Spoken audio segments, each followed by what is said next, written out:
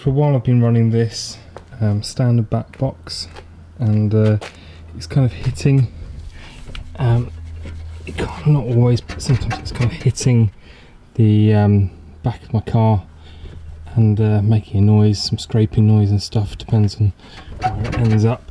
But what I've done is I've got this M2 exhaust. It's been on the car before, you might have seen a video about it, but I'm just going to drop this Backbox off because the noise from it is a bit suppressed. It's not really sporty sounding, and I'm going to just try this one again, and it's very, very simple to do it.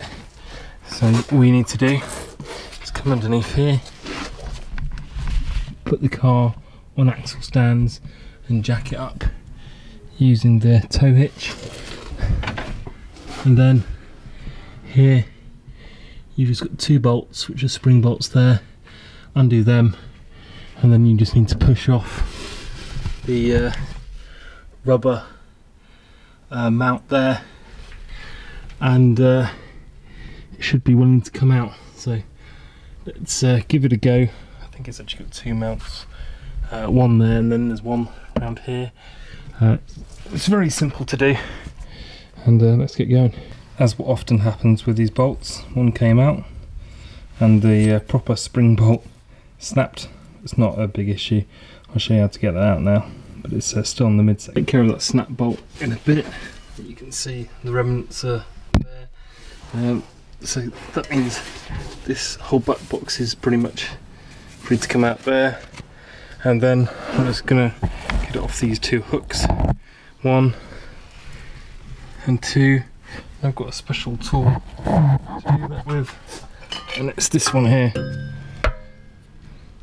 and it's got a nice little plunger and the little fork bit, and it does a great job of taking these off. Before I take it off, I'm just going to show you the kind of noise it's making.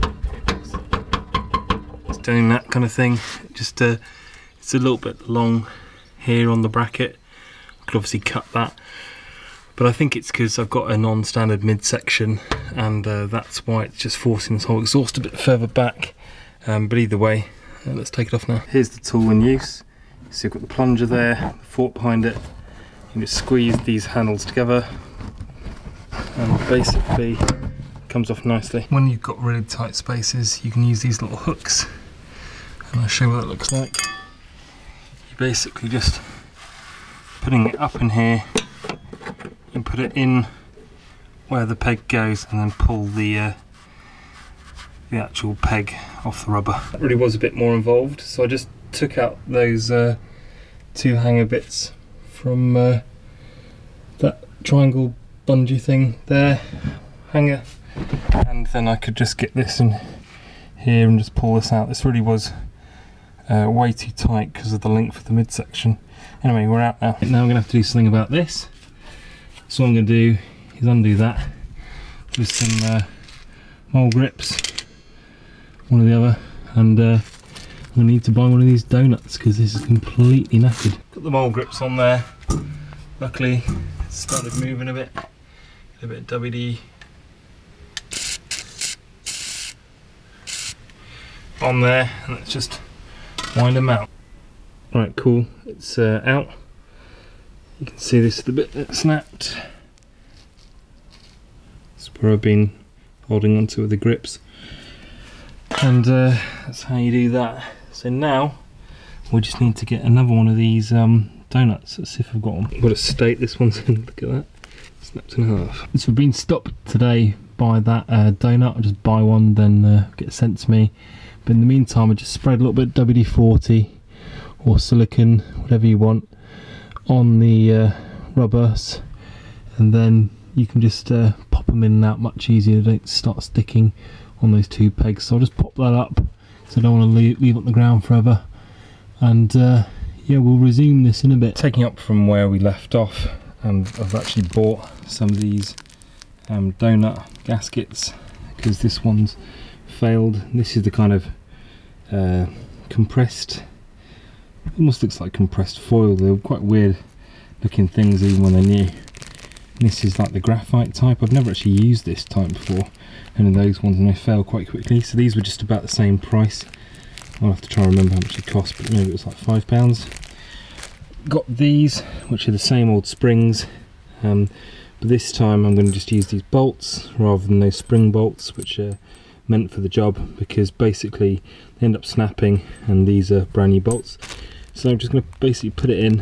I'm going to copper slip these with the aim that possibly they won't snap next time, you never quite know. And then I'm going to go underneath here, and where the exhaust is up there, I'm just going to wire brush any remaining debris or rust or whatever that's on there, just so this new gasket will go on there nicely. So you can see up there it's not too bad, but I may as well just try and get rid of any of the big bits of rust and clean that up. So that's all kind of cleaned up. I'm just going to put a bit more WD-40 on these bushes just so it slips in nicely, and then I'm going to copper slip these bolts, and then just get the thing up and ready for those bolts to go in. So the easiest thing will be just to take the midsection down a bit, just so I thread the exhaust in, because as it stands it's all very close to it and you don't really have the space to get these hangers in, so just quickly pop that off the middle triangle hanger there. So that's down there, and this is in on both sides. Now I can just connect the mid pipe back in position into the other side of this back box. So that's on there on 2 points of the triangular hanger there. Now I'm just going to put the two 13mm in that I've already pre-copper slipped. So with this exhaust it kind of worked out best to drop that hanger first, so you can not have too much space between this top bolt. So I'm just going to get them started, then I'm going to pop it up and then tighten them up finally. That's it all up in place. So don't forget those washers as well, you'll need them so the bolt doesn't make its way down the spring. So that's doing a job, and they're a lot cheaper than those spring bolts as well.